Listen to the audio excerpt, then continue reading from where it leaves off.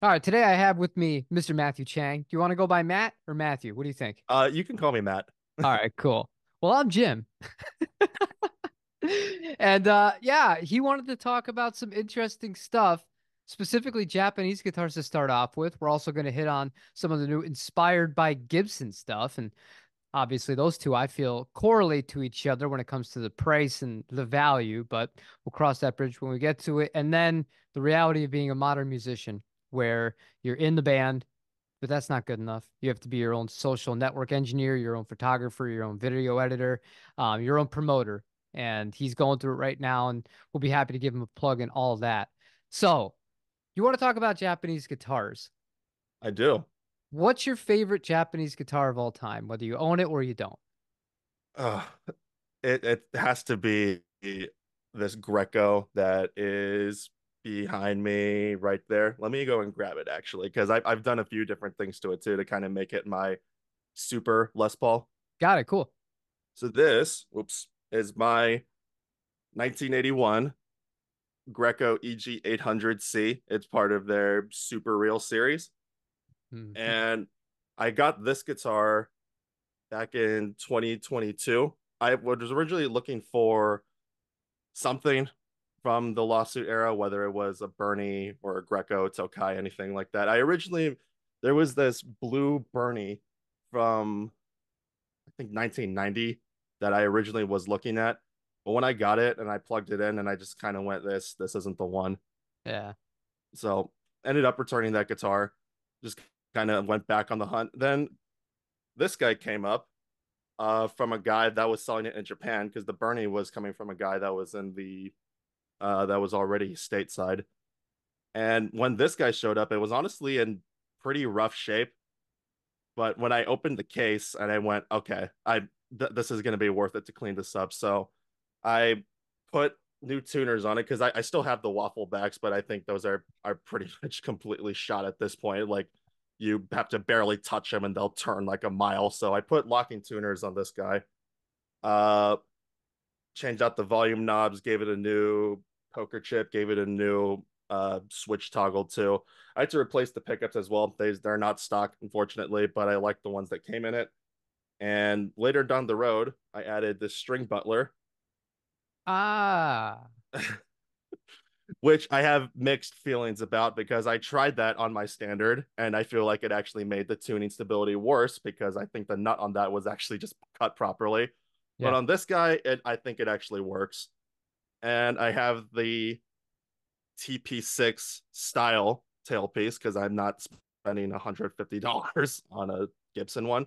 No, no reason. And I like this a lot because the way that I had the tailpiece before too, the strings were kind of touching the back of the bridge. So this kind of just gave it a little bit more clearance to pass over the top.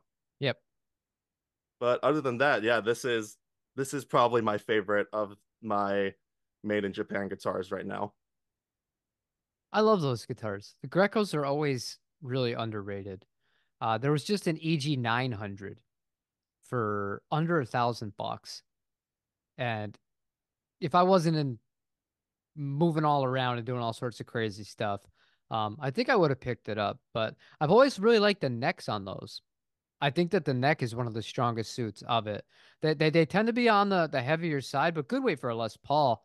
The neck really on the older EGs, late 70s, early 80s. I love those guitars, and those are one of the few brands that haven't gone crazy as far as the price go. Like if you look at Orville by Gibson now, not Oh, only they're are collectible. Yeah.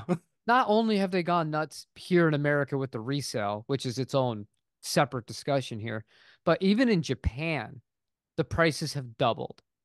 And it's turned me off. That's why I haven't had one on YouTube at all in I think a year and a half because it's crazy pills because then you're paying the import and you're paying the shipping. And at that point, you're looking at almost $2,000 for an Orville by Gibson. And that's a lot of money. You got to know you're going to love it at that point because maybe Yeah. you break even if you sell it. And it's unfortunate, but the good news is we still have brands like that. And we still have some people aren't as warm to Tokai yet. But have you ever had any experiences with those or just read about I them. haven't, no, but I mean, from everything I've seen online, the people that own those guitars really love them. So to me, it's surprising why more people don't try to recommend that as an alternative. I'm surprised that more people don't recommend FGN too, because I had one of those guitars as well. It was like a standard style, but it was a slightly thinner body. Yeah. And I love that guitar. That thing was sweet. I think the reason is because it's a similar reason to why the ESP Eclipses aren't bigger because it's got a modern thing to it. And it's funny because the logo makes such a big difference to some people. It's not that it just doesn't say Gibson on it. It's the actual font of the FGN on the top of the headstock that some people are like, that looks a little too much for me. And it's too much of like a metal or a shredder rack. So I'm like, no, I'm like, you got to play the thing. I'm like, you got to give it a chance for what it is. But ESP had a similar thing, whereas the logo wasn't the issue with that. It's the fact that the horns on those were very sharp and pointy. Right. And traditional players of Les Pauls, they don't want anything to do with that. And it's unfortunate because both of those, as you said, the Fujigen are great, and the ESPs, those Eclipses, those are fantastic. I remember I used to get those for like $1,000, and now they're the E2s, which is what they're now called, that line. They're like 2 grand. It's insane. Even LTDs are like in the same price point as the new inspired by Gibson stuff. So, and those are getting Hmm. expensive too. Yeah, those the EC 1000s were $400 or $500 all day used at guitar centers all across the country forever. And then all of a sudden one day that changed. And it is what it is. One thing I do like about those new ones, the LTDs, anything 1000 series and up comes with the stainless steel frets on it. And they do put in, modern pickups and quality hardware from Tone Pro. So I'm with you on the fact that the pricing is getting a little nuts. But at least some brands like ESP are giving you a little bit more to go along with that price tag.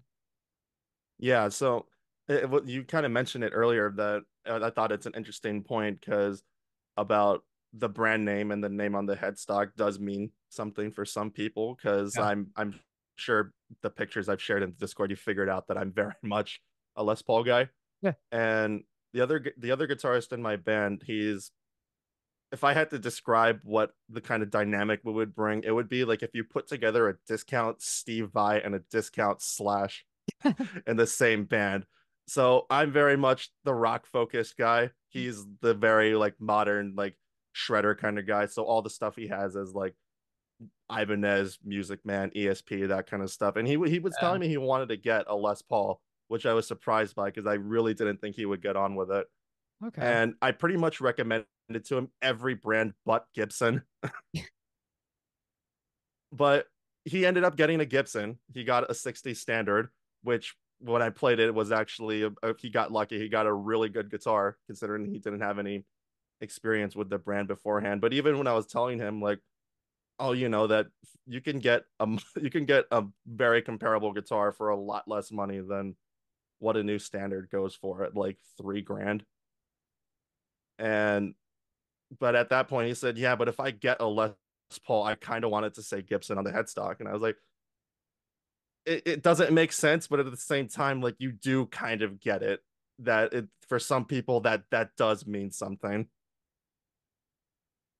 It's a funny thought because there's a few companies in Japan that are really high end, like Bizen, G7, that make incredibles, and Cruise Maniac Sound that make extremely expensive Les Pauls that are on paper. And I played some of those brands. I haven't played a Bizen, and I haven't played one of the high end G7s, the Les Pauls, but you know that the craftsmanship's going to be awesome. You know that everything's going to be top tier on it. But when I was thinking and I was looking at that kind of range of price for my 40th birthday, I went back to the R9. And it's funny because I'm with you on the Japanese stuff, obviously. I mean, I'm a huge Japanese guitar fan. But once you get to a certain price, I still have this thing. I'm like, that's a lot. That's a lot of money for something that I'm not sure if it'll hold value. And I'm not even thinking in terms of myself. I'm thinking in terms of just like, I'll give it to my kid. And then one day, she'll have something. when I'm gone, and she can either play it or sell it or what have you with that. And it's a lot easier to get rid of something with a Gibson to cash in than it's with a Cruise with the G7 or a Bison. However, when you're talking about the majority of the ones, a Les Paul standard is $3,000 now, roughly, right? I think 27.99 for some models, and then the figured ones are 29.99, or the different tops. I think I've seen like the super nice tops sell on Zounds for like 32 or 3300 Yeah, bucks. the AAA tops, those ones are. So yeah, so 28, 3,000 and 32, depending on the grade of the top or what have you. When you're in that price range, I don't care so much. I'll happily take the Japanese one for a third of the price that I feel is going to be a better guitar. And to me, that's cool, you know? And one thing that's not really that known with many people that haven't had a lot of experience with the older ones, like your Greco, um, people assume that Japanese guitars have always had really bad pickups in them. And that is not always the case. Those dry Z's that were made by Maxon, Yeah. those are some of the best pickups. They'll sell for $2,000 a set, the original ones. They're crazy good.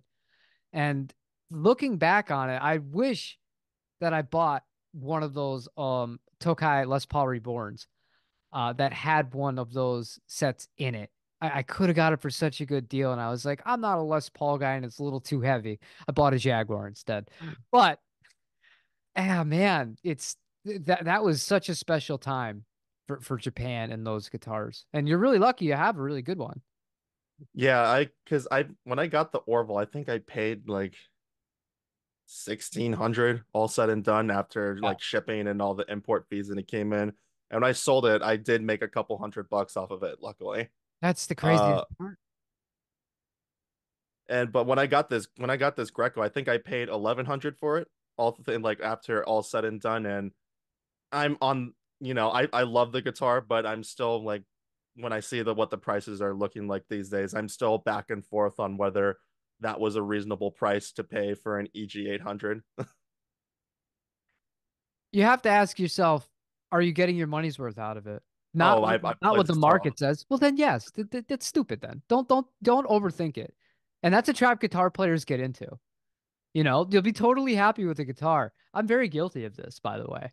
You'll be totally happy with the guitar, but you'll be like, for whatever financial market reason, I should have gotten this one, or I should have done this, or I'll sell it and I'll get this one instead. That's a better value. At the end of the day, it's all Sure. time we're wasting when we already have something that works for us, you know? Mhm.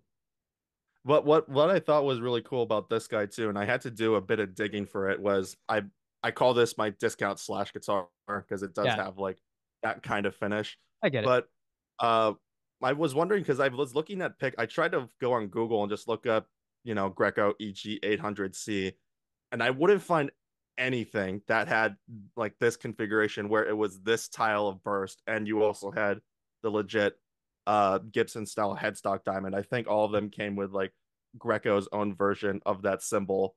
Yep. So I went out to a forum and just asked, hey, does anyone know anything about this? And someone said that most likely what happened was it was a dealer exclusive finish and they were using some of the older necks that still had that headstock diamond on it. So I was like, okay, pretty cool to have that backstory to it. So Yeah, it might have been Yamato music.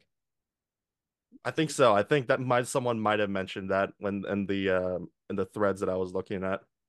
That's really cool. Yeah, and it's little details like that, and you find appreciation for the little things, and that reminds me of I had one JV in that somebody wanted me to get. They didn't trust the process, and they knew that I knew about the Japanese guitars, so I ordered it and I got it, and it was one of the ones. And when that series first launched from Fender Japan, instead of a serial number on some of the Stratocasters, you would have the original owner's name on the back plate. That's So really cool. yeah, so we had I'm not gonna say the guy. I'll never forget the guy's name because I remember reading it and being like, "Oh man, like this is wild." It's like this is one of the custom order JVs, and just thinking like, how cool is that? That a company was willing to do that, and that adds a little bit to the story. I mean, for that person, if they were to keep it for the rest of their lives, but I suppose for when they get resold and all of that. That's probably not ideal. You probably want the JV and the serial number right there too with it. Right. But he still It loves it and he was happy. And he thought that was also pretty cool. just makes you wonder with these older guitars too. Like I kind of wish that they could talk and just say the stories that Oh they God. have too. Because like I said, the guitar was in pretty rough shape after I got it, and it's been in Japan for decades at this point. So I want to know whoever was ripping on this thing earlier in all those Japanese clubs playing rock and roll. Well, that's the good news. Your guitar was actually played, like really played. More often than not, with Japanese instruments, no matter what era that I get them in, eh, they're all in such good shape, it almost makes me sad. But I know that they just take care of their stuff. Even if like guitars that were gigged a decent amount, like there's an extra level of care that we don't seem to have here that it's something special when you can find guitars from the 70s to this day that are in excellent condition. It's wild. And you don't often find that with American guitars. They look like six refinishes on them, four refrets and all this other stuff. Meanwhile, the Japanese ones like, oh, it's everything's all original. I mean, there's still some life in the frets and yeah, the paint's all still there. It's it's strange to me to this day. But different culture, I guess. Yeah, one of my friends that actually he's the bassist in my band. He plays guitar too. That was looking to get, I think, an Edwards, like a Edwards, their LPC style wine red and P90s, which I thought is a super cool guitar. That is But right. he basically is consulting me as the Japanese guitar guy, and I was like basically telling him was like, talk to the seller, ask him how the frets are, try to get pictures if you can. That whole process of guiding someone through. Oh, it's fun. I get emails every few days about somebody who wants to buy something and they're like, "Can you help?" And I'm like, "Yeah, it's weird though, you know, but I get it. I get it. It's a different circumstance with me because I'm a schmuck on the internet that provides his email address on top of all the videos. So, Because I'm still not an expert because you very much helped me in getting the excuse me, the Jazzmaster that's up on that wall too. I know. What do you think of that thing? I know it's Oh, you. Are you still in the honeymoon period or are you out? I love that guitar still. I love that thing to death. That's got a little bit of a narrower nut on it, doesn't it? I'm sorry. That has a little bit of a narrower nut, I believe. Compared to other JMs, Yeah. I think, I can't speak to that because this is the first one I've owned. yeah, I think the one on that is either 42 or 41 millimeters. The standard is 43. The Jaguar I have and the Jaguar, actually the Jaguar that was in that series, the same finish, that was I think either 39 or 40, and it felt like a paperclip in my hands, like in a really cool way. It inspires you to play a little bit different. I dig those guitars. That's not very heavy, is it? It's not. It's very light. Yeah. And I mean, I when I play the guitar because we're a hard rock band, so I can't. I had to mess with the amp settings when I got it. Yeah. So I had to turn the treble like all the way down to two. Otherwise, it would have just been like ice pick. But man, it when I add that distortion to it, it sounds mean. It sounds really mean, and I love it. That's sweet, man. That's sweet. Do you guys mostly play originals or are you playing covers straight up? We're mostly focusing on originals. We're only using covers as a way to just kind of pad out the Yeah. set as we're working on new songs. I get it. We've all been there. We've all done that. What's the name of your band, We're brother? called Stryke. Strike. Do you have any stuff on the internet? I saw you've been playing some venues that I have wandered in and out of in my younger days. Yeah, so we're pretty much on everything. We actually just released our first single on all the streaming stuff. What's it So called? uh our song is called Dangerous Game. Got it. All right. Well, I'm gonna leave a link to all that. And yeah, I'll be sure to send that stuff to you. yeah, no, that's awesome. That's the stuff I like to hear. That's the stuff I prefer to talk about at this point of having done this for so long. And even today, just real quick, like I saw somebody who's a genius with guitar pedals. Like he really is. His name is Cyber Attack. Ivan's his actual name, but for whatever reason, I went to his channel and I saw like he has a full record that he did by himself, and it's got like no views on it and I don't, it made me sad. So it's just like, I'm gonna listen to it. And I was like, this is great. So I shared it in the community thing, and I'm like this is what people should be paying attention to. Like, it's great. All the information on YouTube is wonderful. It really is, and it's nice having resources. And there's things that I have no idea about that without YouTube, I probably would know even less than possible. But at the end of the day, especially when it comes to music, I love following people and helping people to get their stuff out there so it can be heard, especially when it's new and it's fresh, and you're saying the stuff was just released. So that's fantastic. And I'm sure that it's something I'm going to be into because I like heavier music, believe it or not.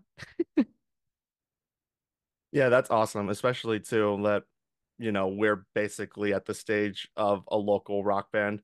And so when we convince people to come out to our shows, it is gratifying to get that reaction too of when you ask a friend to go, when you're that guy and you say to a friend, "Oh, come check out my band," and then after you do your thing and you rock out and you're good, they go, "Okay, I was expecting to like come out and just be a support, but like you guys are really good." So that's always very satisfying to get. That's always the scary part because you don't know. And that's part of the thing that sucks about when you talk to your friends about your own music, because sometimes they'll say that, but you don't know because they're your friend. Mm, And not everyone will be blunt with you or honest with you or just be like, not even mean, just like be like, why don't you, like, I have a critique that's something that should be taken note of. You know what I mean? Whether it's sure. performance based or just music, if it's an actual musician. But, you know, it's nice to have a support system behind you regardless. And that's awesome that you're finding it. And right now, you're playing in LA. Do you guys have any plans of going out of that hellhole? Maybe going down to San Diego or maybe heading up north? You know, it's something that's kind of been talked about here and there. I mean, we'll play any show basically, but the last show we played at was at a place called Molly Malone's, like an Irish pub that's in Mm. LA. Yeah. But if we can get, interest in someone that wants us to come out to like Orange County or San Diego, we would love to, because that's just we want to play our music in front of more random people at this point. I think I could help you out with that. We'll talk about Okay. that. We'll talk about that on a different day. I still know a few people that are in charge of some of the venues, some of the ones that didn't have to close down, unfortunately. There are still some good ones out there.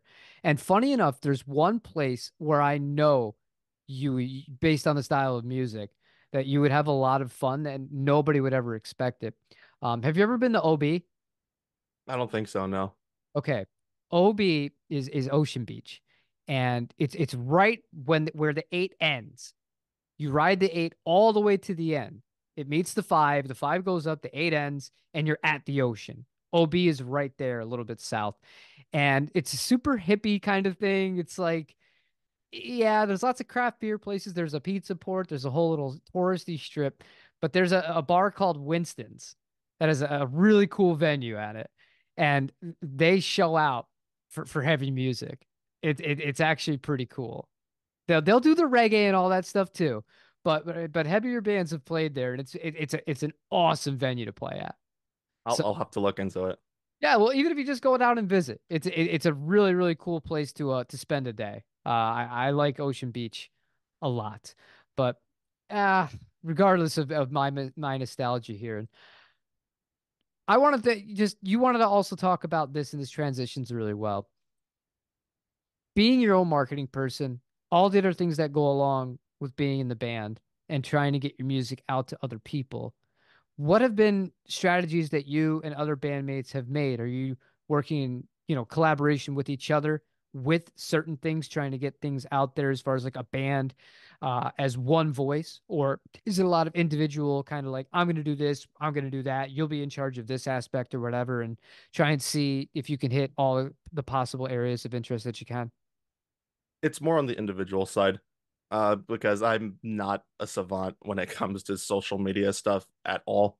Okay. Uh, our drummer is the one that's good at that, but we also have had those times where he'll post something to a story that makes us kind of raise an eyebrow and go, "Why are you posting this? This has nothing to do with anything."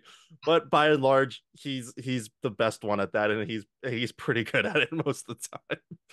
But we all kind of have our own things to do because uh since everything is so DIY, when we record, we're our own producers basically because we have a recording like a lockout space that we go to record stuff. And my other guitarist is actually taking audio production lessons from a guy, and that's who I would say is our producer, Yeah. for lack of a better word. But other than that, like he's in Ableton, he's getting guitars recorded and doing the stuff himself. We pretty much only go uh to that space to record drums because the guy he's taking lessons from used to be in like a national touring band and is a drummer, so he's very good at recording drums. Yeah. uh when it comes to other stuff though, I'm kind of on the graphic design and content creation side because I used to run a YouTube channel, very very small, like less than like 400 subscribers, but it was something I enjoyed doing. So I had experience with that, just as far as like how to edit videos, how to make them, how to just take a bunch of crap footage and try to make it into something watchable. Yeah. And it's I it is kind of funny that it's not enough to just be good with your instruments anymore. But personally, I think the whole process of just handling everything yourself is pretty satisfying in its own way too. It is. Um, the problem becomes other responsibilities that you have to go along with it. Because even just running a YouTube thing that you were doing, you're not, and even one like mine, like still small in the grand scheme of things. You think of people that have, hundreds of thousands and millions of subscribers and views and all of this stuff, like the amount of time that goes into that. Once you've made that point, you're making enough money where you don't need to go to another job unless you're really bad with money. But on the smaller scale, it's really time. You need to invest a lot of time into doing it and constantly have something fresh and constantly be people's faces because people don't have attention spans. And the difficult thing is finding balance. And you have other work that you're doing outside of the band, right?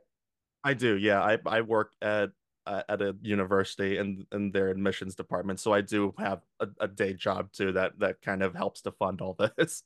Yeah, and I only say that because in that specific part of the country, unless you had a lot of money saved up, and all the power to you. I mean, it's just that is very expensive, to be trying to get by on that, especially once you're like out of college and all that fun stuff. You know what I mean? But it's you are investing your own time, and you're only going to get out of it what you put into it, and having, different people with different kind of strengths that they can focus on to help promote the band as a whole, that's a really, really good thing. I can't help but laugh at the drummer posting stuff that you laugh at because we had the exact same thing happen. Although social media wasn't as like dominant back then as it is now, so we kind of got away with it and flew under the radar. But the thought of that happening now, um, depending on what it is, like you could really upset a lot of people really easily, which on one hand is really silly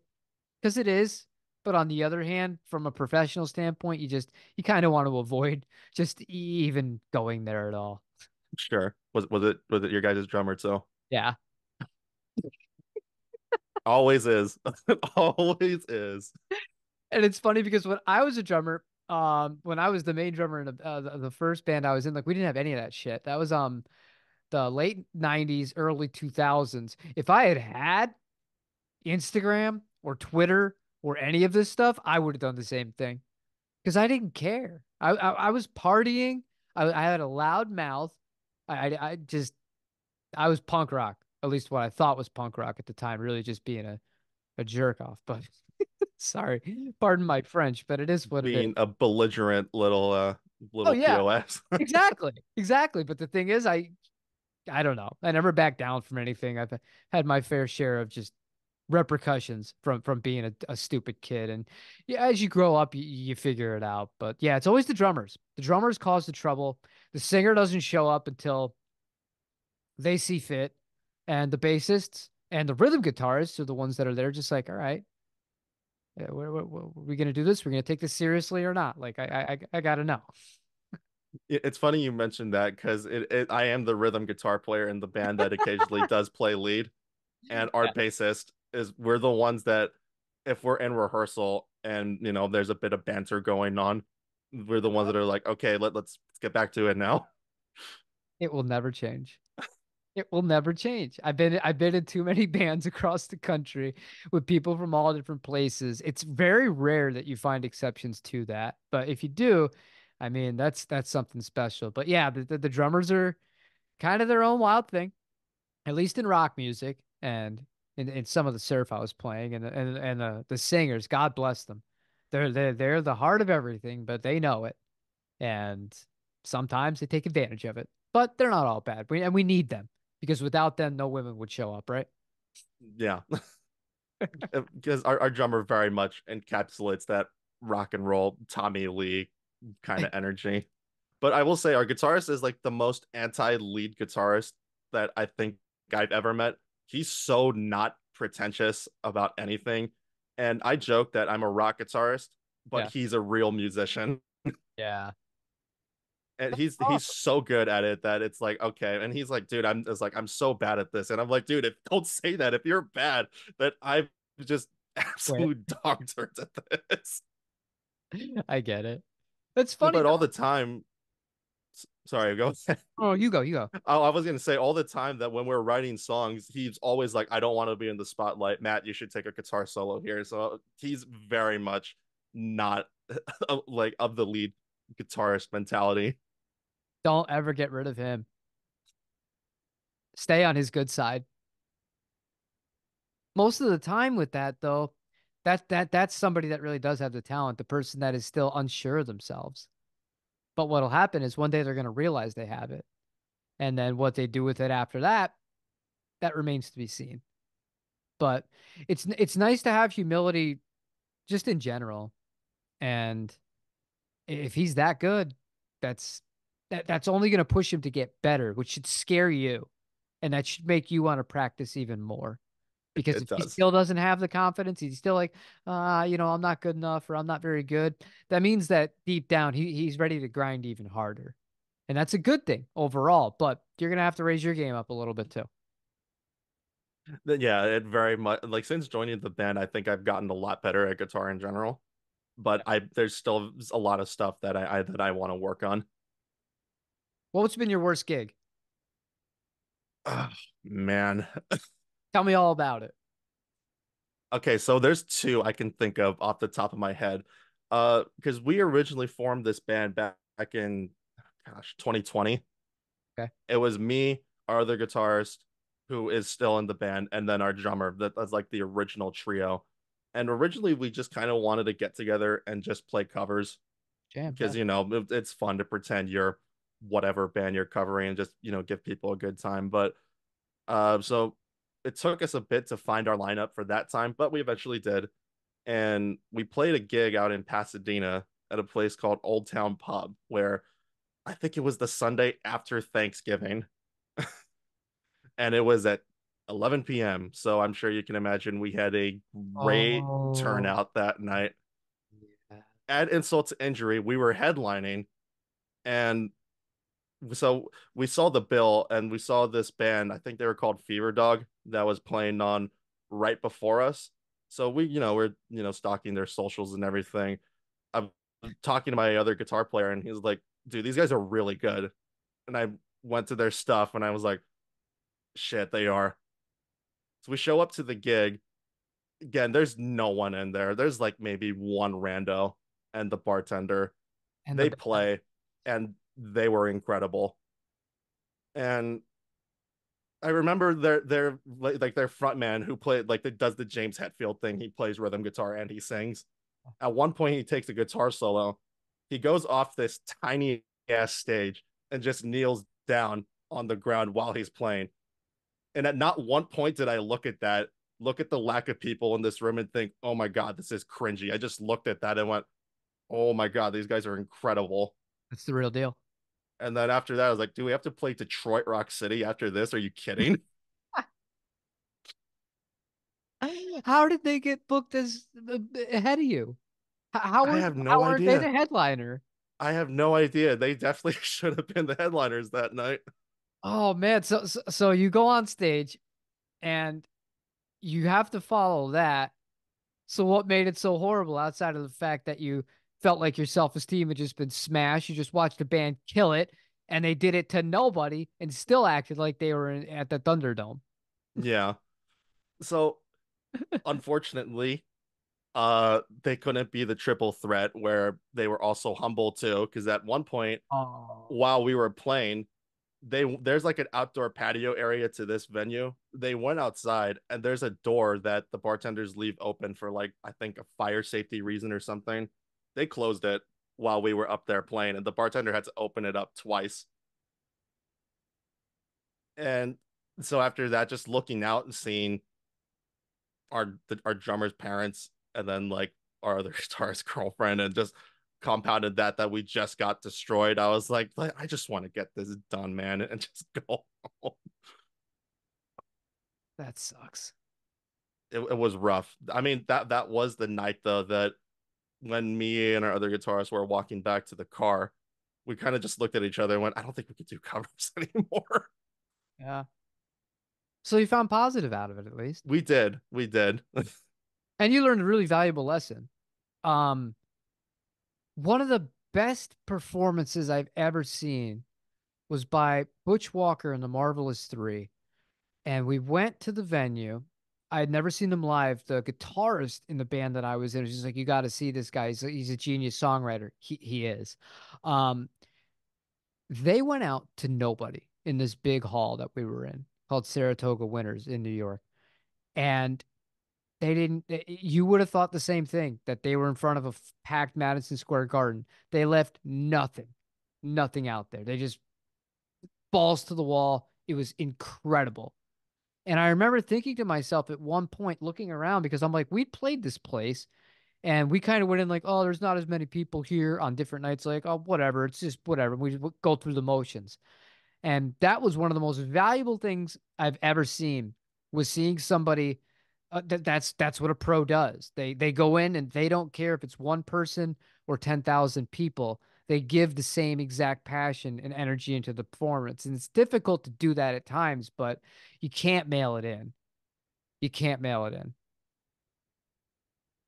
Yeah, that because again, we had another gig that was kind of similar where it was only just friends and family, and we had to watch. That one wasn't as bad, but we had to watch the previous band after us while they were leaving. All their people started walking out the door, and we were just left with an empty room with only five people. So that was definitely hard, but at the same time, the people that did show up, they came out to see you, so you need to turn in a good performance. Gotcha. Yeah. That's not that's deflating. That's very Yeah. deflating.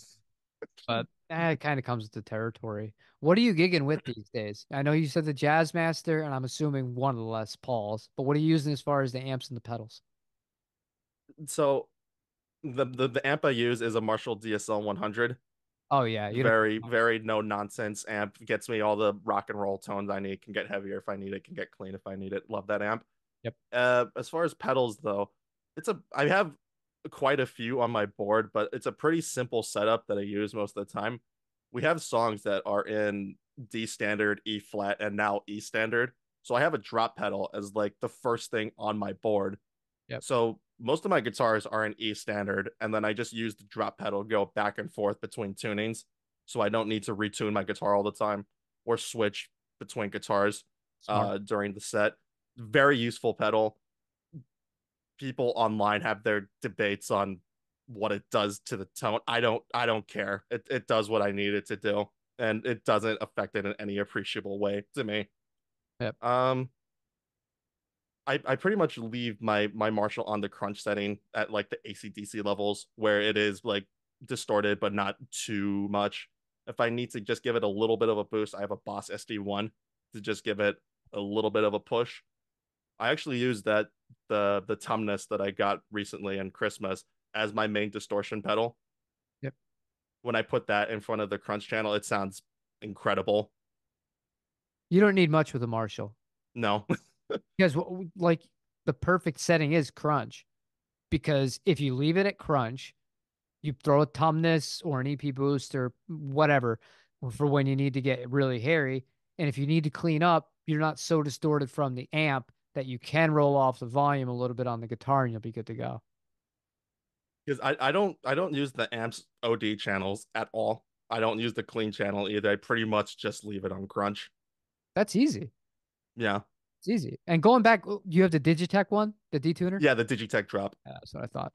Um, there's a lot of there's a lot of people that say all sorts of crap online, and the way I look at it is, first of all, the only thing I will say that is noticeably different to me is just the feel of the instrument compared to actually having it drop down because it's string tension. That's Yeah. nobody in the audience cares, knows, acknowledges, unless they're somebody that's on, a forum or on the internet looking at all this guitar stuff. They don't care. It's going to sound just fine to them and it's going to serve the purpose. And so it makes me happy to know that you're just like, whatever, it works for me because that's the right perspective, at least in my opinion, that you should take towards gear. Does it serve the purpose that I need it to do? If it does, that's it. That's the end of the conversation. We're happy. The audience is happy. And that's it. That's all that matters. It just makes sense logistically as well. Yeah, and that's easy. It's way easier to have all the guitars tuned up in one thing, and that's I made that mistake and it sucked. I go to gigs, I bring one guitar in standard and one half step down, and the sets are built out where I'm not switching guitars between the sets. Or I'm not switching guitars during the sweats. I switch between the sets. So all the songs that are in standard and the first one, yada, yada, yada. If I have a problem or if I break a string, which is very rare, but it has happened in the middle of either of those sets, I've kind of left myself up a creek, so to speak. And then it's like, eventually I figured out, really you should know how to play this on both of them in the same key, unless it's tuned a half step down and then it's open chords, in which case you're in deep trouble because you're just not going to capture the same vibe. You have to play an octave higher up on the neck. But yeah, having just one tuning and a pedal to do it, no harm, no foul in my book, my friend. It because like I said, we're switching between three different tunings. It just makes things easier. We try to group songs together when we can, Yeah. but we've definitely had times where we structure the set list in a way where it works better to have it where maybe it doesn't group together as nicely. But luckily, our singer is pretty good at gabbing, so most of the time he'll know when to start doing his thing, and then we'll just go down because we all use I is it pitch shifter, polyphonic, whatever Hmm. the correct terminology is. Because my bassist he had the same drop pedal on his board too, works just fine for bass as well. And What to then know? and then our other guitarist, like I said, he's the modern guy, so he has a quad cortex, he has a helix, and those have like those own pitch shifting functions on it too. So we all very much don't mind using the tech that's available to us. You shouldn't. And especially for him, his back is very happy about the quad cortex. I can be assured of that. Or the helix, whichever one he's using on that given night. Yeah, he keeps bugging me about getting a modeler, and I'm like, yes, I know I should, but I like my 4x12 and I like my Marshall. I will give you this advice. So long as you are physically capable, play the damn 4 by 12. Enjoy it while you can. Have all the fun in the world with that. Because there will come a day where you're starting to load in and load out, and you're like, this is just too much. This is not practical, and you're not going to do it ever again. So while you're still having this mentality of, no, I like this, this is fine, ride it out. Don't listen to what anybody says because there's nothing like that. That is an awesome feeling on stage, having that air push you. And with the drummer's volume behind you, you don't got to worry about miking anything up. You don't have to worry about getting lost in the mix. That you definitely don't have to worry about that. And it's a different layer to the experience of performing live when you have that kind of rig behind you. So Yeah, I say stay with it. He can play his modeling stuff and he can have fun, but you have your fun too. he's probably going to end up watching this when this goes live too, so it will be very vindicating to hear Let him someone know. else say that. But also that I've called him the most dangerous one in the band because if he doesn't think he's very good yet and he's actually really good, oh man, you guys are in deep trouble. You better hope he doesn't get sniped by some other bigger band and stolen away from you all when he starts playing. It's LA, baby. You can't be too careful. Well, we have talked about that though, where uh I've had people hit me up on like bandmates or like the other sites that people use to try to find people to play with. And we've both had a fair amount of people reaching out to us, but he's told me that uh what he loves about being in this band is that with this particular lineup that we have now, that it's so easy to work together and to be on the same page as far as like the kind of sound that we want to go for. But at the same time, that yeah. Yeah, I mean it is what it is. It's not really earth-shattering, but you only have to really worry about it if somebody's not happy. And if you guys are friends and everything's cool, it'd be the last thing to worry about. I was just kind of poking the bear, so to speak, because unfortunately I have seen that happen quite a few times in my day, especially in that area of the country. There is just no regard for anything as far as that part of it goes. But if you guys joined together, you started a thing together, the odds of that are much lower than if you had met through some other sort of aggregate group or social media thing or something like that. You know what I mean? Yeah. Because I've seen that happen to people too, where like there's a band where one of the people in it is just exceptional, and then they end up getting scouted and taken away for some other band that's like up and coming that really wants to do something. Yep. It used to be that the label would find them and then they get them on an individual deal on the condition that the whole band has to go. And part of me understands, especially back then, when you weren't able to do all the self-promotion that we can do now, um, how some people could be tempted to do that because it's like, all right, that's like your one shot. They're basically saying like you're the talent. Why don't we get you with these people? It's it's a rough industry. It's a really rough industry, but thankfully it's not as bad now because of like I said, like you could do your own self promotion and if you're good enough, like you work hard enough on top of being good enough because it's not enough to just be an awesome band, unfortunately anymore. You have to be everything. You have to be awesome at everything.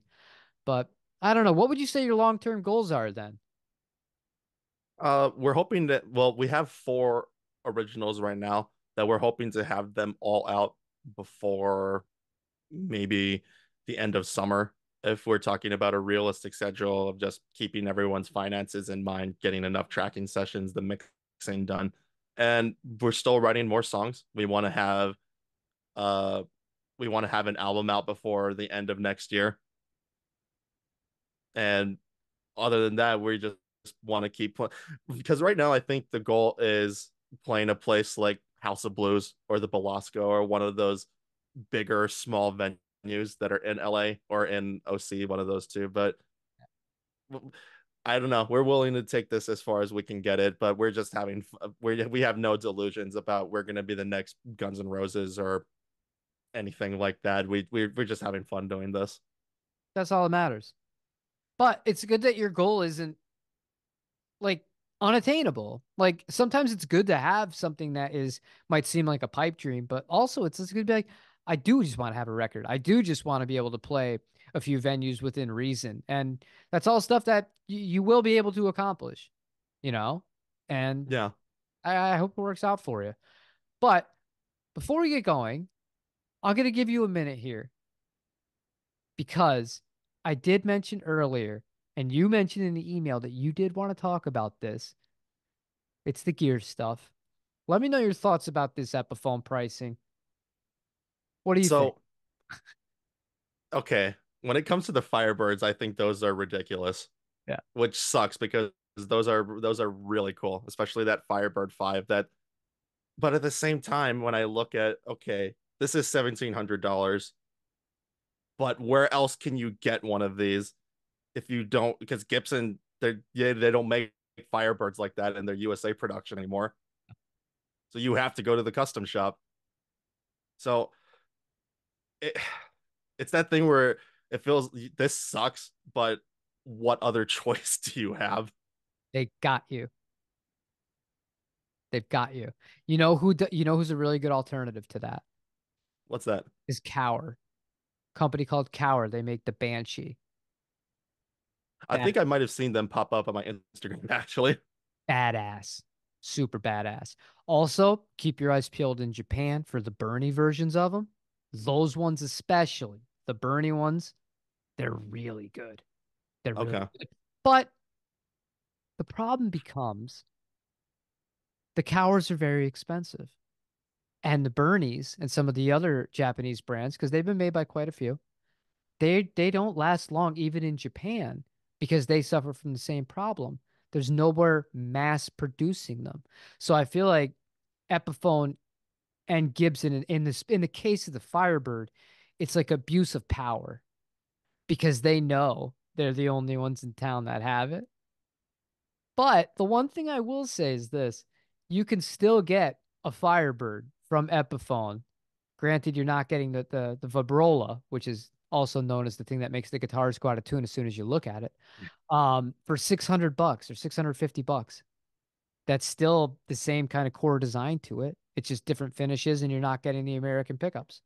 So there are alternatives out there, and that's $1,000 difference. If I was somebody looking at a Firebird, I would go to, I believe, American Musical are the place that have these still, and check out one of those and then throw in whatever pickups. You could throw in Lawlers, you could throw in Duncans, you could throw in Fralins. It doesn't matter. And you're still going to come out like way on top because they're still using CTS. They're still using Switchcraft as far as the components go. You're just getting the import pickups, if I remember correctly, on I those think so. versions of Firebirds.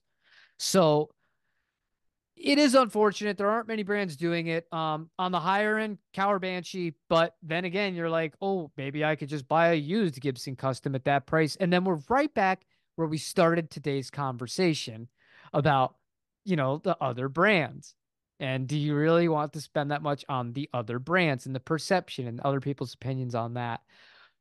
Firebird aside, what do you think about that stuff? And now that you know and you've had experience with some of these Japanese guitars, is there a scenario where you could see yourself, if you're shopping for another Les Paul, maybe you don't go with a Tokai, a used one from Japan. Maybe you don't go with a Greco or ESP or a Navigator, and you say, you know what?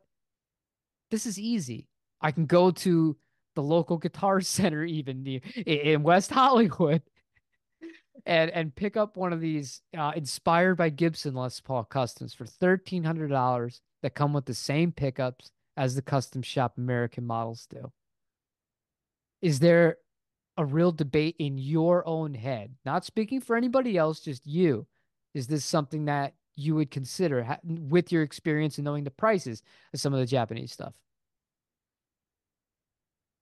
I would say it is more likely than not, but I don't. I know I mentioned it in one of your streams about that. These are very tempting. That Black Beauty is very clean looking, but I don't think I'll end up getting one. No. The beautiful thing about this is, as more of them get made and the longer that they're released, they will be half price very soon on the used market because they're not going to hold their value like a Gibson, and times are not exactly booming for people spending, especially on used instruments. And I just realized I've been holding a Stratocaster vibrato arm for the last like 10 minutes. I'm that kind of person. It used to be a poker chip, but for whatever reason today it's a vibrato arm. So if it looks like I'm I've just fidgeting, had I this in apologize. my lap the whole time. I can't sit with a guitar in this setup because it would just be smashing against the desk. And besides, nobody cares about my stuff anymore. It's all been done to death. It's more interesting to see other people's stuff, and I do love that Greco. And don't look down on it. Don't think about it. It works for you. You love it. You're happy. You're good. Just use that. Use the Jazzmaster, and you're fine. You cover everything you need. I mean, yeah, basically. All right. Anything you want to close off with? Anything you want to promo shoot or potentially leave information wise for people to check you guys out? Yeah, so uh to the people that have actually sat through this, There thanks. will be That many. Yeah. that means a lot. My name is Matt Chang. I am part of the band Stryke. That is Strike with a Y. We're on Instagram at Strike Rocks. That's spelled exactly how you think, no underscores, nothing like that. STRYKE rocks. and you'll find our link tree on there that takes you to everything, all our social media, because we're on TikTok too, because it's 2024 and you have to be on TikTok, I mean, unfortunately. But you'll find all our stuff there, our single that's ready to stream. We're working on new stuff, and we hope that if there's anyone in California, you might come by and see us play if we're playing somewhere near you. well, when's your next gig? That's the last thing. Our next gig is at the Doll Hut in Anaheim on April 20th. Playing 420 in Anaheim. That's gonna be fun. It's on going to be a Saturday night too, so that should be I a fun know. one. Well, I wish you well. Take some video, have some fun. You ever want to share anything, send it on over to me, and I'll be happy to help you guys out. Give us some promo. We'll do. All right. It was awesome, but thanks for setting this up, Jim, because I've been watching your videos for a while, so this was awesome to do.